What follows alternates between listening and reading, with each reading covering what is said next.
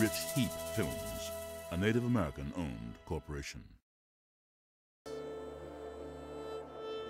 The Earth is here forever, but it will only be exactly like this on one day. Today.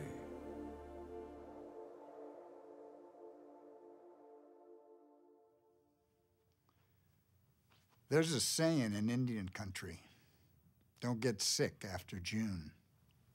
The sad, cold facts are that many Indian Health Service hospitals just run out of money and can no longer offer the services necessary to care for Indians, even emergency needs. The IHS is not a welfare service. It's an obligation by treaty of the federal government to the Native Americans for land ceded in so many treaties over the last several hundred years. The obligations have never been met in full, and the health of American Indians is at an all-time low and continues to diminish.